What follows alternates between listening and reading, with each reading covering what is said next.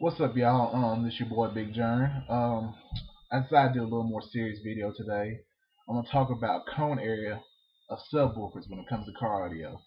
Now, there's been a little misconception going around about how to measure cone area with subwoofers, and like some people think it's you measure by saying like two 12-inch subwoofers. You take them two add together, you got 24 inches of cone area. That's really not the case. Basically, let's look at the word cone area. Cone area of the shape of the cone. That means if you got a round subwoofer, you're looking at the area of a circle.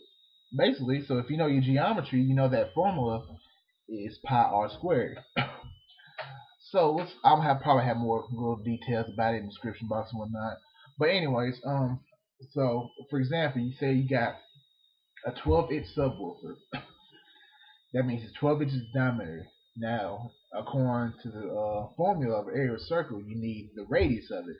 Pi r squared. The r means radius. All right, so to find that, you have the diameter, and so instead of 12 inches, you got 6 inches in the radius. So you squared that, which is 36, and you multiply that by pi, which is short version 3.14. You got 113 point. Well, I'm just gonna say 113 inches for short, but 113 inches cone area for that 12-inch subwoofer, and that's basically how you do it.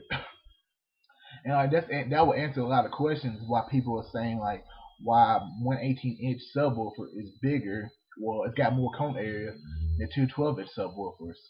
That will answer some of the questions out there. Now, I remember back in the day, I saw a little chart or whatever. I think it was on Alaska.com. I can't remember what website it was, but they had a little chart where basically it says like the size of the subwoofer, how many square inches of cone area it has, and then added up with how many quantity of subwoofers you have and whatnot. And on that chart you can see that 6 15-inch subwoofers had more cone area than 4 18-inch subwoofers, and but it also had more cone area than 8 12-inch subwoofers. And that basically explains a lot about that. I'll probably go ahead and look for the chart and probably put it in the description box and whatnot, but we'll see about that. I'll see ahead of time on that. But basically, this is my video of letting y'all know what cone area is about. Just if you want some of the audio experts, if you see this video, haven't seen this video, just go ahead and comment and whatnot. Coming back and I'll let everybody know and this and that, blah blah blah blah blah. And that's pretty much it about this video. I'm Big Jern, and this is it. Oh yeah, gotta rip my fraternity, Alpha Phi Theta, Fraternity Incorporated. Had to throw that in there. And this is basically it for the video. Now go home. Leave me alone. Get away from me!